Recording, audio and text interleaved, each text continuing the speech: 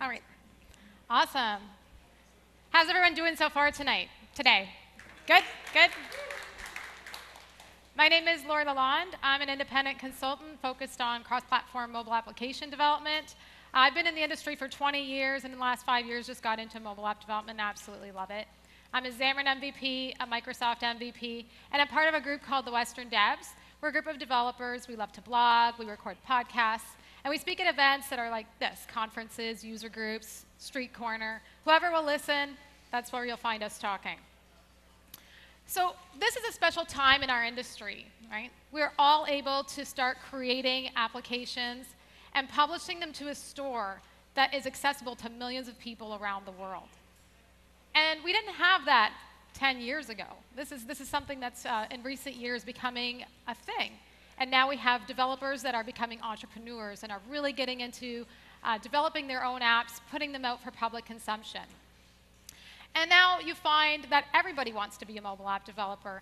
My daughter, Taylor, she's 20 years old, she approached me. She had a business idea, the same business idea everyone else has. She thought it was fabulous.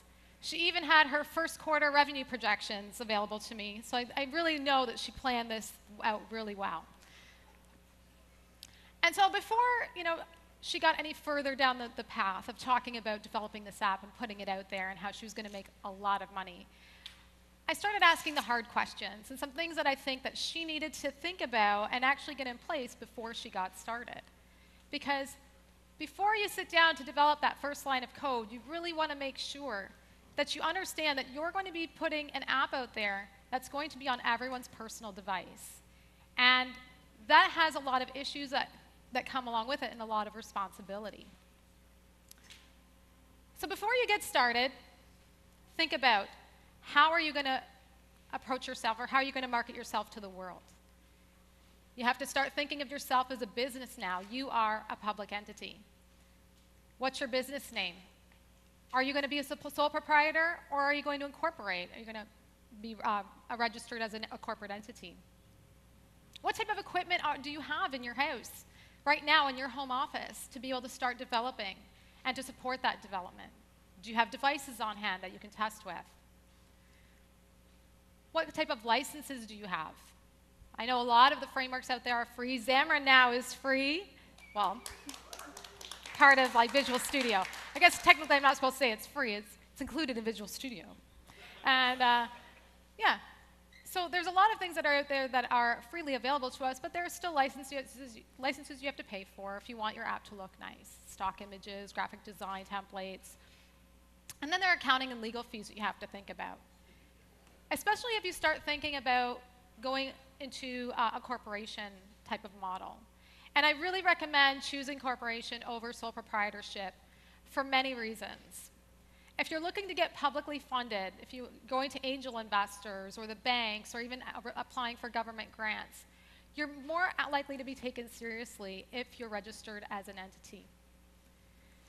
Registering as a corporation also keeps your personal liability separate. Your personal assets are outside of the company business. So you reduce your potential for risk there. You also can leverage the tax credits that come with owning a business. So you're buying a development machine, that can be written off. Devices to support the testing efforts, that can be written off. Part of your home office, your internet bill, some of the hydro to power your home office. Those are all things that you can benefit from if you register as a corporation. There's also App Store accounts that you now have to purchase. Yes, you have to spend money. You have to spend money to make money. Nothing in life is free, my mom used to say to me. And so each of the app stores, they have a cost. Obviously Apple's the highest. But that's a required cost of running your business. And then you have to register your name as that publisher account. That's going to be the public name that people are going to recognize when they start downloading your app. I can't emphasize enough how important it is to invest in a set of devices. Everyone says, well, we have a simulator. We'll just test on the simulator. It'll be fine. It's awesome. No. You need to test on a device, and it's preferably a low-end device, because a low-end device is not going to perform the way that the simulator is on your computer. The simulator is making use of the processors on your computer. You want to see in the worst case scenario how your app is going to perform out in the wild. And you want to mitigate against bad user reviews. If your app is slow and starts crashing and you start getting one-star reviews, you've just ruined your reputation. And it's really hard to come back from that when your app has such negative reviews in the store. People hesitate to download it, and people just tend to avoid it. You want to make sure that you invest in some low-end devices, test your app. If it requires location-based services, if that's what it's dependent on, take it out there. Go around the neighborhood, go into different areas where you think that maybe coverage might drop, see how it performs. You also want to make sure that when you're coding on your home machine, it's your business machine now, that you also think about what version control you're going to use. Because now this is a code base that is your business. And you have to and I'm going to keep saying that because you have to keep thinking of it yourself in terms of a business. And this source code base is going to be a full audit of the work that you've been doing and a full history of the changes that your app is going to undergo. Because it will undergo changes. You will develop it, you will put it out there, and you will be putting out releases in the future. So as developers, we always think in terms of logic. And the UI usually is secondary. But in app development, when people are downloading your application from the store, they don't have you standing next to them telling them how to use your app. So they need to be able to navigate your app and understand its purpose, its function. It has to be intuitive, it has to be clean, and it has to be fast. If users do not understand how to use your application, they're going to uninstall it. They're going to give up. And you don't want that. So really invest in some good UI design. If you don't have a knack for it, I know I don't, partner with a graphic designer. Buy some graphic templates, invest in some stock images. Those are small investments to make sure that you have an application that is successful when you put it out there. Because that first impression is going to be everything. So my daughter, she's a little impatient. She's like, well, this sounds like a lot of work. I don't know if I want to do this. But with a lot of this groundwork, once you have it laid and that foundation is there for your business, after that, you just can continue on day by day. It becomes part of your day-to-day work. And registering that business, that's a one-time thing. Investing in all those tools, getting your source code set up in place, all of that, that's just a one-time setup that once it's there, you're good.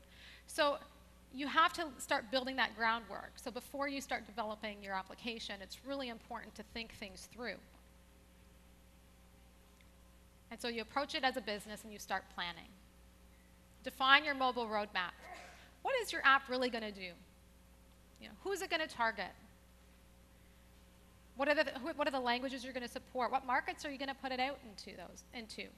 Think about that up front so that you have an app that has a clear purpose and that doesn't just become this big hot mess when you publish it out to the App Store, hoping that that it just takes off by virtue. Now, everyone's making an app because they want to make an impact, but they also, want to make a little cash, right? Everybody wants to make some money. So what are you going to do? How are you going to make that money from your app? How are you going to ensure return on your investment? Because your investment was the cost to start your business, but also your time. The time that you are developing this app, that's a cost. So is your app going to be a paid app? Is it going to be a freemium app that you're just going to unlock features that are these advanced features that users can have, but then they also can use your app for free? Are you going to have in-app purchases? So is it going to be a virtual game with some currency that they can buy, like Kino or things like that? It's kind of interesting. Or are you going to settle on in-app advertising? Newsflash, in-app advertising doesn't really yield a big return. So think that through, and what is your end goal for this app? Is it just to create a portfolio for yourself, make a name for yourself? Or are you serious about making money and having it be a revenue source in the future? So you have to investigate those monetization options and then pick the one that you think is going to work best for you. Now, once your app is out in the wild, you also want to know who's downloading it, How are they using it? Is the app crashing? You want to be alerted to those kinds of things. So you want to throw in some analytics into your application. And definitely do that before you publish it for the first time. Because those analytics are going to give you a window into how your app is being used. And it's going to enable you to start really analyzing things that you can do in your application to entice users to do things, like purchase the advanced features, pay for a subscription, click on this button. There are services like Azure Machine Learning, which you can leverage now, which will help you kind of determine, what's the best time to make a sale in this app based on the user actions. So analytics are really important to include in your application, but oftentimes it's overlooked or not really thought of as not a necessity. And I think it's a very big necessity. This is a big one. If you are collecting personal information about a user in any way, or if you're using third-party services like analytics, which I've recommended, or any other third-party service and you're not sure what's going on behind the scenes, although I really recommend you should know what's going on behind the scenes, and you're going to put this app into a public app store, definitely include a privacy policy. Because there are laws now that govern the usage of personal data on a device and how you're making use of that data. Are you taking a device ID and putting it up into your cloud-based data store? User information, first name, last name, email. These are all things that now you have a liability that you're exposing yourself to because you're collecting this information. So you have a responsibility to the user to let them know how you're using that information and to guarantee them that you're going to protect their information, that you're not selling it to some black market lists, for profit. Now, to add a privacy policy in your application, there's online privacy policy generators for very basic applications. But there are privacy consulting firms or even lawyers that you can talk to if you're really serious about covering all your ends and making sure that you're doing the right thing by your user. Okay, so we've covered the hard stuff, and we had the hard talk, the heart-to-heart about what you need to do. And my daughter, she's like, I just want to get started now. Can I just get started on my app? That's how she talks. Can I just get started? Yes, you can get started. So we sit together, we code. It's great, mother-daughter bonding experience. I'm helping her develop this app. It's like a springboard app that just you press a button. Teresa Caputo talks. It's very innovative. For sure, she's going to make a lot of money on this. And now she's so ready to publish it to the store because we've spent a lot of hours developing this app. And I'm like, no, honey, before you release to the App Store, we have a couple more things to cover off. Oh boy. This is feeling very discouraging at this point. It's like, no, there's more. But there is. Before you put that app out into the App Store, you want to make sure that there are live users that are willing to test your app. Have it go through a beta testing process. That is really important. Because now you have real people who are downloading your app from a beta store, like hockeyapp.net. That's a really good one. HockeyApp's a popular one. And they're testing your app as though they had downloaded it from the public store. So they don't have your guidance on how to use it. And you just get to sit back and wait for that feedback to come in. Let them play around with it, have them report to you. Is it really a usable app? Do they really understand what to do, where to go with it? Or are they complaining about the user experience, performance issues, anything like that? This is the best time to correct those things before they actually get to the public market, because beta testers are very forgiving. They know that when they're participating in a beta process, they understand the app is not going to be perfect. And they're not going to rate it in the store. It's not available in the store yet to be rated. So this is the time you have to really polish your app, get it just right before you put it out there. And then once you are ready to put it out there, now you have to put on your marketer hat, okay? Because you have to be the one to tell people about your app. That's how they're going to know about it. How are you going to get the word out there? So obviously you have to start blogging, reaching out to other technical blogs, use social media. This book, Pitch Perfect, is a really good book that talks about marketing your app. when you're ready to put it out there. And I read through it in a matter of 2 nights. I absolutely loved it. I couldn't put the book down. So it's definitely worth a read. But at this point, you now go from business owner, developer, to now marketer, right? How are you going to then receive that user feedback? You have your app out there, it's in the store, you've marketed it, people are downloading it. Now how are they going to start responding to you?